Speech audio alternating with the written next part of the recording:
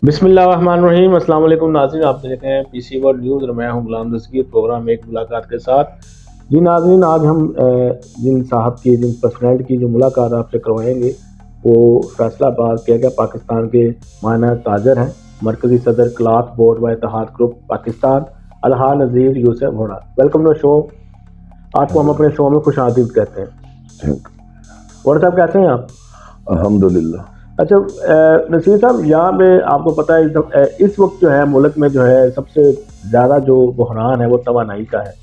तवानाई के में जो बहरान में जो है वो गैस है, बिजली है, पेट्रोल है, डीजल है और टेक्सटाइल्स भी बंद हो रही हैं। तो इस बारे में आप क्या कहेंगे कि पाकिस्तान में मुस्तकबिल क्या है?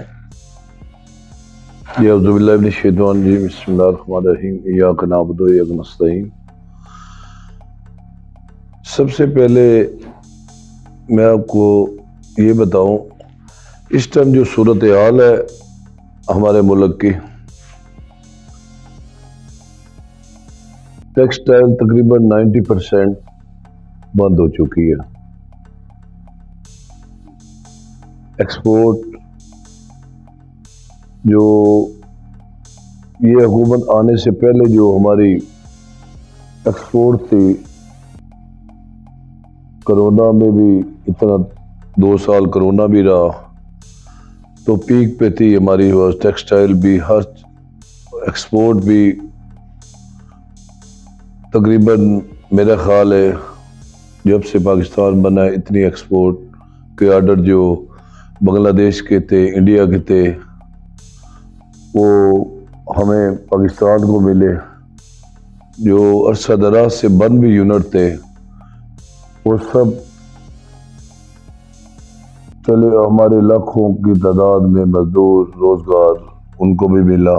हत्ता कि कोरोना के दिनों में कितनी कितनी बड़ी ताकतें थी, वो भी मुश्किलात उनको भी थी, कितने वो उनकी हुकूमतों ने इमदाद की। हमारा ये जो क्रेडिट जाता है उसको उस टाइम का, ये हमारी पाक आर्मी की उनकी जो प्लानिंग थी और हुकूमत के साथ करके उन्होंने रिलीफ भी दिया।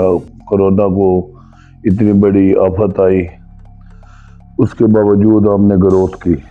सारा पूरा पाकिस्तान जो ऐसे पीक पे चला गया था, तो यकदम जब ये हुकूमत चेंज हुई है उसके बाद ये सारा निज़ाम दरम बरम हो गया।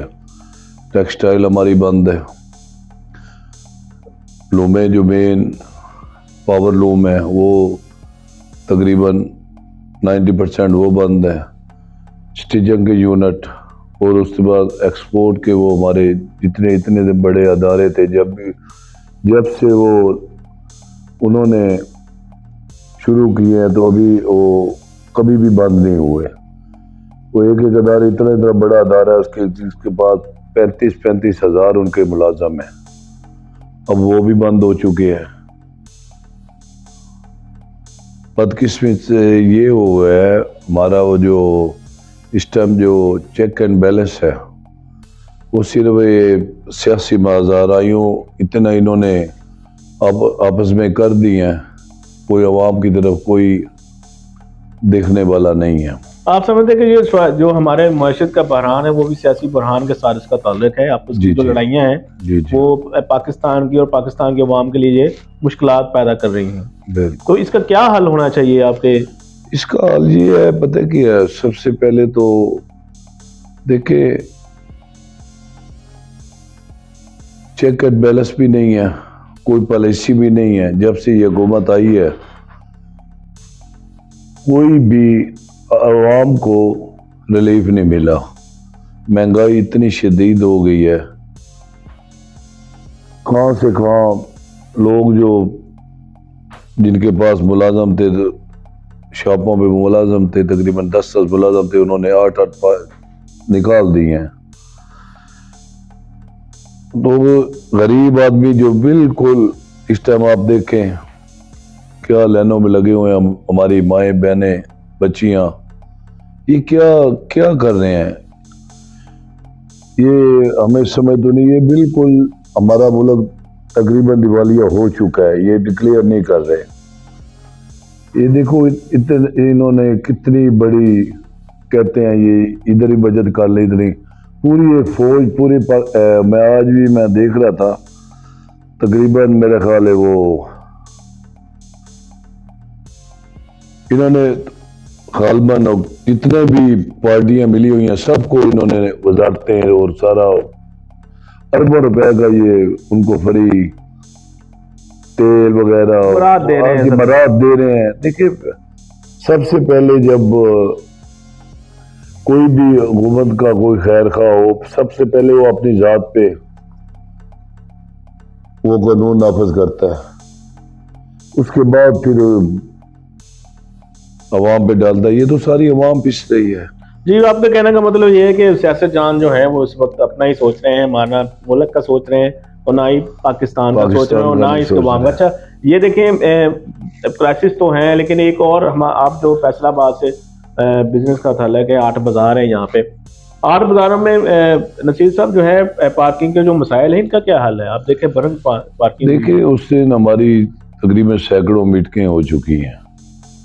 ये डीसीओ साहब से, कमिश्नर साहब से, पता है क्या, जब से ये पाकिस्तान बना है ना, तो एक भी पॉइंट जो हमारा पार्किंग का है ना इन्होंने नहीं बनाया। एक सिर्फ चिनोट बाजार के बाद एक पार्किंग का छोटा सा प्लाजा इन्होंने शुरू किया जो अभी तक कंप्लीट नहीं हुआ। पीछे दिनों में डीसीओ साहब से हुई मुलाकात कि वो जब ये कोरोना का मामला था तो हमने ये साइडों पे जितने भी 8 बाजारों में ना उस टाइम हमने जितनी भी पार्किंग दी हमने उसको सारा बाहर वो जो ग्राउंड है स्कूलों के साइडों पे सारा हमने कर दिया। पूरा शहर बड़ा सुकून में था। उस दिन भी मैंने डीसीओ साहब को कहा भाई आप एक प्लाजा जो है ना, दरअसल इधर जो है ना हमारी बदकिस्मती है, बहुत बड़ा माफिया काम कर रहा है हमारे ये शहर में ना, करोड़ों रुपए का भत्ता ले रहा है रेडियो वालों से। इंतहा किस्म का ना करप्शन है, कोई देखने वाला नहीं है इधर। जो भी कोई बोलता है वो उसके पीछे हो जाते हैं। ये हमारी बहुत बड़ी बदकिस्मती है। ये पार्किंग है, देखिए पार्किंग जहाँ पे चलने के लिए जगह अभी कचहरी बाजार लगाए, वो छोटे छोटा इतना वो लगाया हुआ है उन्होंने, सारा वो घेरे हुए हैं। वो 50-50 हजार 1-1 लाख रुपए उसका रेंट ले रहे हैं, वो पूछने वाला नहीं है। ऐसे सारे बाजारों में यही पोजीशन है भाई, वो जहाँ पे दिल करता है 3-3 4-4 लाइनें लगा लेते हैं, कोई पूछने वाला नहीं वो। अच्छा नसीर साहब, हमने कई बार आपको देखा है कि आप माशाल्लाह की फ्लाई कामों में हिस्सा ले रहे होते हैं। जी जी। तो आपने बहुत सारी डिस्पेंसरीज का जो है वो इफ्तिताह किया है, तो आप उस इफ्तिताह के बाद उनको वो कुछ दवाइयाँ वगैरह भी प्रोवाइड कर? देखिए अल्हम्दुलिल्लाह सुम्मा अल्हम्दुलिल्लाह हमारे पूरे ख़ानदान में ना हमारे ज़ाती हॉस्पिटल हैं, अल्लाह की मेहरबानी से ज़ाती रिफाई जो है मदरसे वगैरह है और काफ़ी अदारे जो चल रहे हैं, स्कूल वगैरह भी है। तो ज़ाहिर है कोई ये ऐसी बातें होती हैं जो बताने वाली नहीं होती। जी जी। तो ये हमारे अल्हम्दुलिल्लाह अल्लाह की मेहरबानी से मैं आपको ये बात बताऊं, कराची मेरे बड़े भाई अल्लाह उनको करोड़ों रहमत करे, शेख जुल्फार थे, वो हमारी बिरादरी के सेक्रेटरी भी रहे। उधर वो सबसे जो है ना परेशानी थी वो कब्रिस्तान की थी। वो तकरीबन वो क्रिकेट के भी सदर है, ये अफरीदी वगैरह, ये मियादार, ये सारी उसके ना उनके वो सरपरस्ती भी करते, ताजरों के भी प्रेसिडेंट थे, तो स्पोर्ट के भी थे। वो एक बड़ा एक वहाँ पे सिंध का बहुत बड़ा आला अफसर ने, मैं नाम नहीं लेता, हमारा वो उसने कहा भाई ठीक है, वो सारा पूरे सिंध का इंचार्ज था। जी जी जी। वो भाई को बोलता है भाई वो क्या आपको क्या चाहिए? भाई ने कहा भाई वो जो है हमारे लिए वो कब्रिस्तान, वो बड़ा परेशान हो गया भाई, ये बोलेगा भाई ठीक है, वो लीज पे देना था भाई, 1 अरब रुपए की वो जगह थी जो हमने अल्हम्दुलिल्लाह भाई ने ना बजाय अपने लिए लेने की, वो सारी हर चीज़ उसको बिरादरी के लिए डोनेट कर दी, रफा में दे दी, रफाई काम में दे दी। फिर उसके बाद सारा वो चार दीवारी हर चीज़ वो भी आप कराची जाए वैसे लगता है जैसे ना वो जैसे एक पार्क है जी। सही। अच्छा, तो ये अल्हम्दुलिल्लाह ये हमारा चिनोट में सारा वो हर चीज रफाई कामों में जो है अल्हम्दुलिल्लाह वो हम किसी के साथ शेयर नहीं करते जी, ना हम किसी से कोई लेते हैं, वो खुद अपने मदद आप जाते हैं। तो मैं मेरा भी तकरीबन आपने देखा होगा भाई, मेरा ख्याल है ये कोई ये इससे तमीज़ नहीं करता, ये क्रिश्चियन का ये हैं वो भी हमारे भाई हैं, सिख है, वो जब भी उनके आते हैं जो उनके त्यौहार आते हैं तो मैं भी शिरकत करता हूँ, जो हो सकता है उस पर तौफीक अल्लाह जो तौफीक देता है तो फिर मैं वो सारे काम अपने आप उसमें डोनेशन करते हैं अपना वो हाँ सारा वो जो है अभी वो जो जहाँ पे अभी 5 फरवरी को शेख खुरम साहब भी थे और मैं था वहाँ पे चीफ गेस्ट वहाँ पे, और बहुत बड़ा आई कैंप इफ्तिताह किया वहाँ पे लगाया, वहाँ पे हमने लैंस भी फ्री की जी। अच्छा नसीर साहब, अलहाज जो है मोहम्मद नवाज बड़ा महरूम साहब जो है जो ताजर पंजाब थे, उनका एक खास विजन था ताजरों के लिए स्पेशल, उनके लिए विजन को आपने कब तक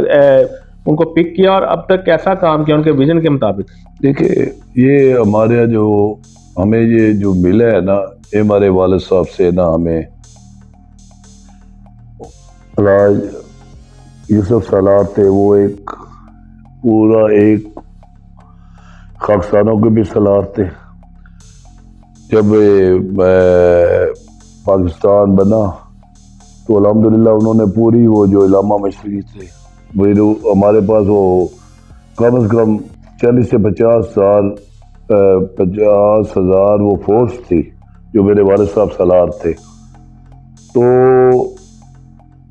ये अल्लाह की मेहरबानी से ना हमें वो वहाँ से ना हर चीज़ इंडिया, फिर वो इंडिया भी गए जब बना, फिर उनका सर भी दो फाड़ हो गया। तो जब तारीख चली फिर पाकिस्तान बना, उसके बाद तारीख चली खत्म नबूवत की, तो अल्हम्दुलिल्लाह हमारे जितने भी अकाबिरीन थे हमें मेज़बानी का शरफ मेरे वालिद साहब ने वो हासिल हुआ। और सबसे बड़ी बात है वो सबसे पहले जो खत्म नबूवत की तारीख थी वो मेरे वालिद साहब पहले असीर थे। तो ये हमारे खून में जो है ना शामिल है, ये खून में हमारे शामिल है। हमारा वो सबसे पहले जब भी आप किधर से आप नाम ले यूसुफ सलार का, वो यूसुफ को नहीं बजाएगा सलार को पहचानेंगे। तो अल्लाह की मेहरबानी से ना ये फिर मेरे भाई आ गए, वालिद साहब के पास भाई है, उन्होंने पूरे पाकिस्तान को लीड किया, ताजरों को लीड किया। तो ताजरों की पूरे पाकिस्तान की हिस्ट्री में पहली दफ़ा हुआ मुशर्रफ दौर में भाई ने पूरी अपनी टीम के साथ हमें भी उठा के भाई को भी उठा लिया उन्होंने, हालांकि हमारे बिरादरी के थे खालिद मकबूल वोहरा, वो गवर्नर हाउस में वो उठा के ले गए। उसके बावजूद हमने पूरा बजट जो है ना, पूरा बजट पाकिस्तान का वापस कराया। सही है, अल्लाह की मेहरबानी से। जब आप देखें ना किसी चीज़ से आप अल्लाह की रजा के लिए और खल्क के लिए आप लड़ाई कर रहे हैं तो अल्लाह की मदद होती है। जी बिल्कुल बिल्कुल ठीक कह रहे हैं। जब आप फलाह के लिए काम करते हैं तो अल्लाह की स्पेशल मदद आपकी तरफ आती है। अंजुमन ताजरान की बात हो रही है जी, तो अंजुमन ताजरान सिटी जो यहाँ पर सिक्का ग्रुप है, जी, इससे आप अलहदगी का इजहार क्यों करते हैं? नहीं, देखिए मेरी बात सुने ना, सिक्का जो मेरा भाई है अलहदगी नहीं है, वो हम बनाने वाले हैं। देखें ये जो पौधे हैं ना हमने मेरे भाई ने बड़े ने लगाए हैं जी, तो हम उसकी मुखालफत क्यों करेंगे? जब ये चीज कोई भी ग्रुप है ना, इधर तो ग्रुप का कोई नजर ही नहीं रहा, सारा मफादात का काम कर रहे हैं। ये हम ही हैं सर फिरे हैं भाई, सारा दिन चले हुए हैं। हमारा पूरा वो जो पंजाब की लेवल पे मियां तनवीर रियाज है, हमारे पूरा ग्रुप पूरे पाकिस्तान में ना एक्टिव है।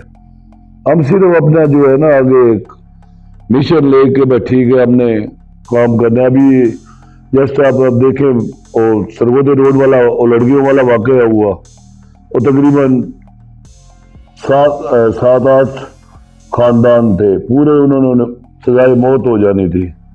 तो अल्हम्दुलिल्लाह मैंने, मियां तनवीर रियाज ने, हमारी पूरी टीम ने एक टड़ी पैसा भी उनका नहीं लगने दिया। तो अपनी पॉकेट से अपने एफर्ट करके उनको बाइज्जत जो है रिहा करवाया। सारी सबने देखा है। कोरोना के दिनों में हमने लाखों आदमी जो है अपने हर चीज अपने वो की, सारी पूरी हमारी टीम को ने काम किया। और कौन नजर आया आपको? हमने कोई तक मजूरा नहीं लेना ना। आज तक कोई भाई का लाल ये कह सकता है भाई ये इन्होंने अपना काम कराया। जब भी फोन किया तो अपना लोगों को आपने काम कराया। हमें नहीं है, हमारे सारे भाई हैं जो काम करे, हमारे भाई हैं। जो 2 नंबर है वो हमारे भाई नहीं है। आपकी नजर में सिर्फ फैसलाबाद के ताजर के लीडर कौन है?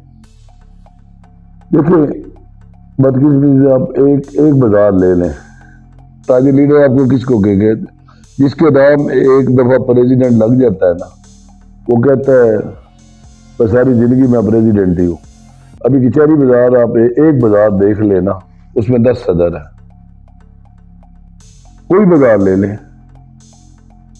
मैं पूरे ओवरऑल फैसलाबाद की बात कर रहा हूँ, इस बाजार जी मैं पूरे फैसलाबाद हमारा अल्हम्दुलिल्लाह इस टाइम जो हमारा ग्रुप है ना, जी जी अल्हम्दुलिल्लाह हमारा टोटल 1 टू ऑल, ये कौन और देखें, 8 बाजार देखें, क्लाथ में मार्केटें देखें।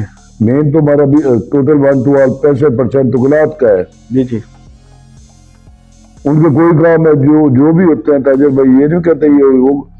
दरअसल बदकिस्मती हमारी ये है जिसके नाम एक दफा सदर लग जाता है।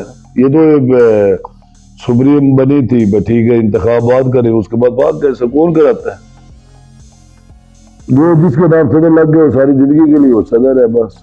अच्छा, हुकूमत की तरफ से जो ताजरों पे 3 किस्म के टैक्सेस लगाए जा रहे हैं, जिनमें इनकम टैक्स है, एक्साइज टैक्स है, प्रॉपर्टी टैक्स है, ये जबरदस्ती लागू किए जा रहे हैं, इस बारे में आप क्या कहेंगे? देखिए अभी पता क्या, मैंने गुजारिश ये की है भाई, ये जितने भी टैक्स लगा ले, ताजर कभी भी ताजर ही टैक्स देता है ना जी, वो तो नहीं देता ना। बैकबोन है मुल्क की। वो पता क्या मेन जो ये ताजरों को परेशान करते हैं, गलत करते हैं। अभी या तो जितनी बाहर की दुनिया देखे, यूरोप कंट्री देखे, जो टैक्स लोग देते हैं उनको बड़ा VIP उनको प्रोटोकॉल देते हैं। बदकिस्मती से यहाँ पे जितना भी कोई टैक्स ज्यादा अच्छा देता है उनको उसकी शामत आ जाती है। इसी हिसाब से मैं उधर इस्लामाबाद में मीटिंग थी, तो पूरे मुल्क में 1.5 लाख ID कार्ड का ना 1.5 लाख बना हुआ था। लास्ट टाइम जो खान साहब का ना जी, लास्ट टाइम वो ID कार्ड पे डटे हुए थे सारी इंडस्ट्री को। बिल्कुल वो कहते थे ID कार्ड के बगैर आप कुछ भी नहीं कर सकते, मिलने हर चीज टोटल 1 टू 1 सारा पूरा पाकिस्तान उसकी लपेट में था। हमारी वज़ीर आज़म उस टाइम लास्ट वज़ीर आज़म के साथ उधर मुलाकात हुई, हमारा फाइनेंस मिनिस्टर और फैज का मौका साहब थे, उनके वो सारा तकरीबन उनकी फाइनेंस कमेटी बनी हुई है, वो सारे तकरीबन पार्टियों के ना उनके मेंबर है, FBR का मेंबर, सारे वो जो हेड थे वो सारे उधर आए हुए थे। उन्होंने कहा वज़ीर, मैं कहा उनको छोड़ो ना, पहले ये ID कार्ड वाला नोटिफिकेशन दो। वैद इधर जो सारा पाकिस्तान इकट्ठा था सबको अपनी अपनी पड़ी हुई थी। एक वैद मैं डट गया, मैंने कहा भाई यहाँ पे मैंने नोटिफिकेशन करा के तो फिर यहाँ से जाना है जी वज़ीर आज़म। मैं कहा मैंने क्या करना है, मैं जिस काम के लिए आया हूँ मैं वो काम करना है। तो नोटिफिकेशन वहां से होके फिर उसके बाद वो सारा जो है ना अल्हम्दुलिल्लाह पूरा पाकिस्तान जो इंडस्ट्री का था, वो जितने ताजर हजरात थे वो सब उन्होंने फिर उनका काम शुरू हो गया। लेकिन हमने अपना काम मुकम्मल किया, उसके बाद वो कहते हैं वज़ीर आज़म में हम चले वहां पे सलम मारे गाड़ी करके, हमारा जो काम था हमने कर लिया। जी बिल्कुल। अच्छा नसीर साहब, चैम्बर ऑफ कॉमर्स में आपका किरदार क्या है? As a ताजर? देखिए उधर चैम्बर में हमारा ग्रुप है, मियां अदरीस उसको लीड करते हैं।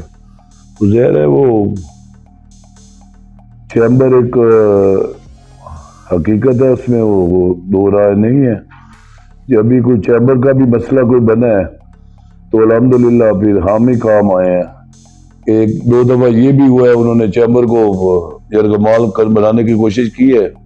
ये मैं बिल्कुल खुली बात कर रहा हूँ, अदरीस मियां को कह रहा हूँ भाई देखे मेरी बात सुने भाई। उस टाइम ये सब भाग गए थे, हम बैठे थे, हमने वो कहा था भाई देखो चैम्बर को देख के कोई, तो हमने अल्हम्दुलिल्लाह उसका पूरा जो है दिफा किया। और जब वो सारा मामला टल गया उसके बाद ये दोनों भाई आ गए। जब हर चीज वो क्लियर होगी देखा भाई अब बंदूकें शुतरें चली सब चली गई हैं।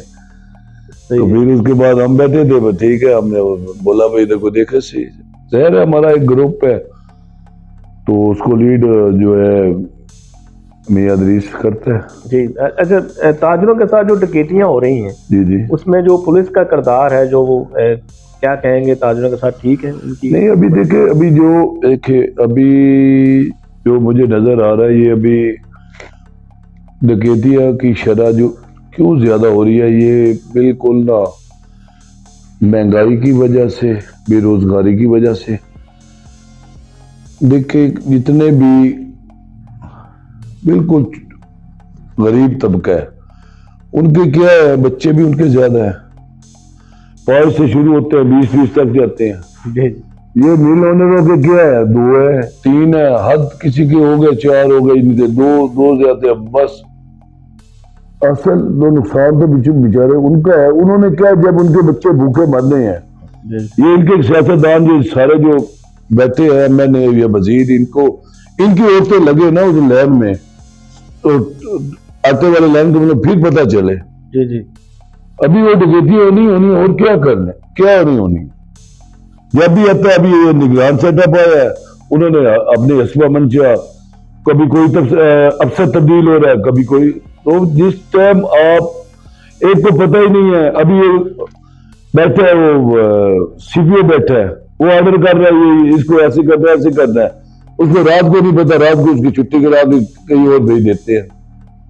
तो ज़ाहिर है मेरा मकसद है वो ना नीचे वाला अमला वो काम करेगा, ना ऊपर वाला अमला, ऊपर वाला सारा वो उनको पता ही नहीं है ना।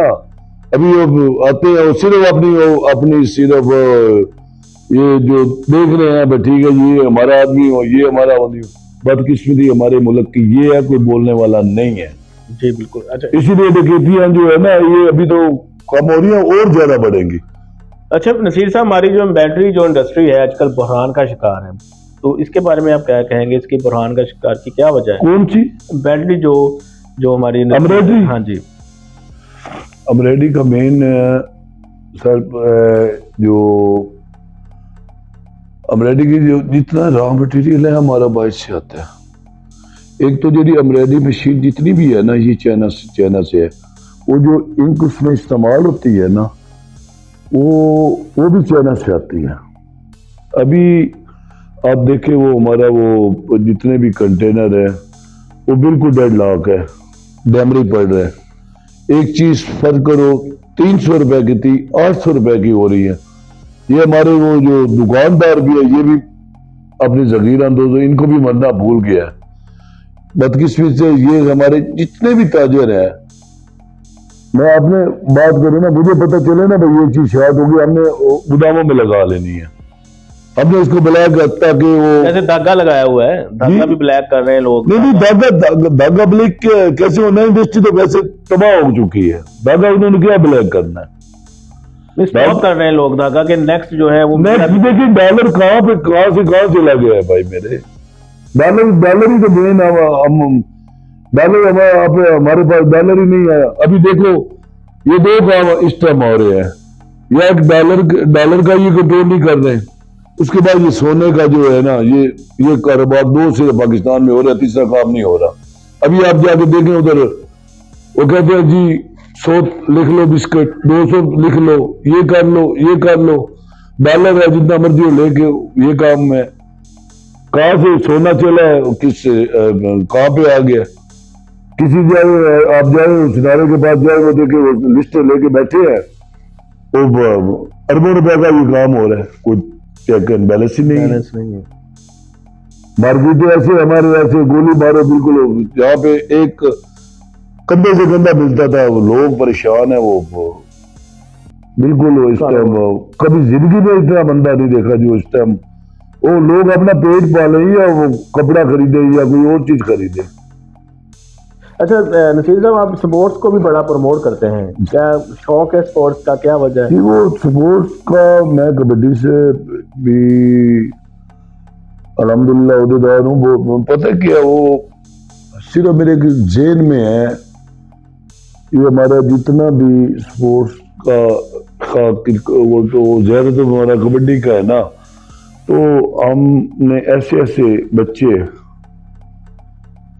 जिनके पाँव में एक कभी चपले भी नहीं थी, अल्हम्दुलिल्लाह अब आज उनके नीचे प्राडो है। उनको क्या करते हैं, मैंने वो आर्मी में भी हमने कितने जो है मैं देख के ना, कोई सफेद पोस्ट जितने भी सफेद पोस्ट है वहां से मैंने एक लिए। हमारी पूरी टीम है, सरवर भट्ट साहब है, अब्बास भट्ट है, वो हमारी पूरी टीम है जो वहां पे फिर हम चॉइस करके उनको फिर बाहर के मुल्क भेजा है। कनाडा वो खेल के आए हैं, उन्होंने माशाल्लाह काफी जो। और मैं सिर्फ ये होता है भाई ठीक है वो नशे से बचे, एक वो अपने घर का वो सर्कल जो है वो सारा वो अपना चलाए। एक दफा का वो आपको मैं मियाँ साहबान की हुकूमत थी, तो हमारा वो पूरा वर्ल्ड कप हो रहा था इंग्लैंड में, तो हमारा जो है ना हमारी पूरी टीम जो है ना वो नहीं जा रही थी। वो मैं उस टाइम थे डीजी थे उस्मान साहब, वहाँ पे हम 2-3 दिन लाहौर रुके। मैंने पूछा यार क्या मसला है, ये तो पाकिस्तान का जी पाकिस्तान कल्चर का मसला, पूरी पाकिस्तान की टीमें इंग्लैंड आ गई हैं, तो हमारी टीम क्यों नहीं जा रही। वो आपको याद होगा तैरुल कादरी के उस टाइम ना वो धरने भी थे। वो कहते हैं जी बोला साहब ये तो हमारे पास टिकटों के पैसे नहीं है। मैं कहा यार खुदा के बंदे पे टिकटों के पैसे नहीं है तो फिर बताओ तो सही। 99,000 की ना एक टिकट उन्होंने ना ली, 3 दिन में 1,41,000 की एक टिकट हो गई। हमने अल्हम्दुलिल्लाह उसी टाइम ही ना पूरी टीम को, क्यों सबसे पहले हमारा पाकिस्तान है, बिल्कुल, उसके बाद में कुछ है। जो हम बैठे हैं ना, ये हम इस पाकिस्तान है तो ये हम हमारी पहचान है, हर चीज हमारी। बिल्कुल। तो मैं उसी टाइम वो अल्लाह की मेहरबानी से ना पूरी टीम ना ऑफिशियल हमने उसी टाइम ना बैठ के टिकटें लेके ना वो इंग्लैंड में पूरी जो है ना। अच्छा नसीर साहब, आपसे आखिरी सवाल है, क्योंकि आपका कॉलेज जो है वो चनियोड़ से है। जी जी। और चनियोड़ के जो फैसलाबाद से जो चनियोड़ तक का जो रोड है वो आज तक मुकम्मल तौर पर बना नहीं है। जी जी। क्या वजूहात है? वजूहात बेसिकल है जो है ना, ये शुगर मिल उस दिन मेरी मियाँ नीफ साहब से मैं इसी लिए ना मैं मुलाकात हुई। फिर मैंने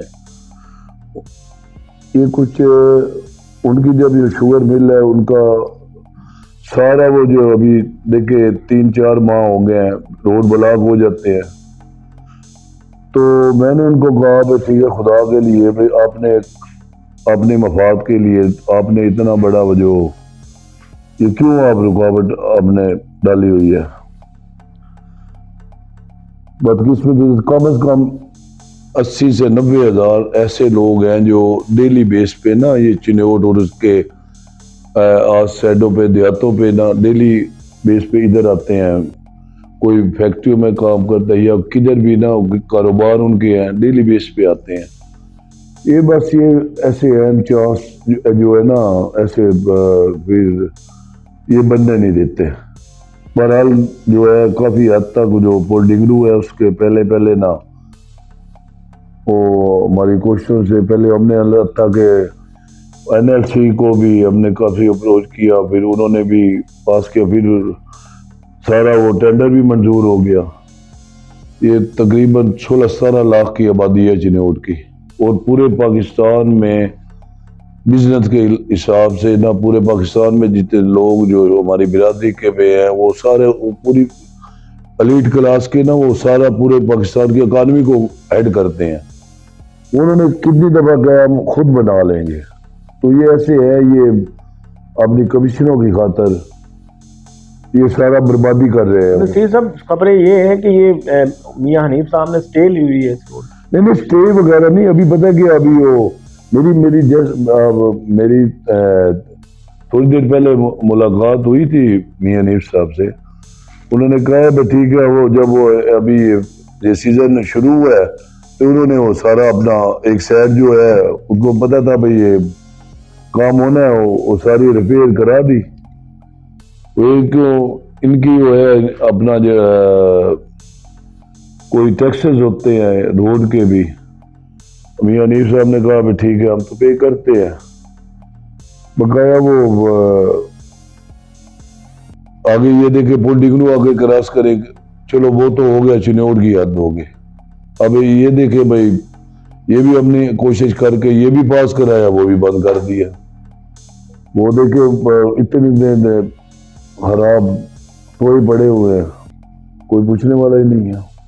जी नाज़रीन, बिल्कुल ये थे मेरे साथ मरकज़ी सदर इत्तलात ग्रुप पाकिस्तान अलहाज नसीर यूसुफ वोहरा साहब।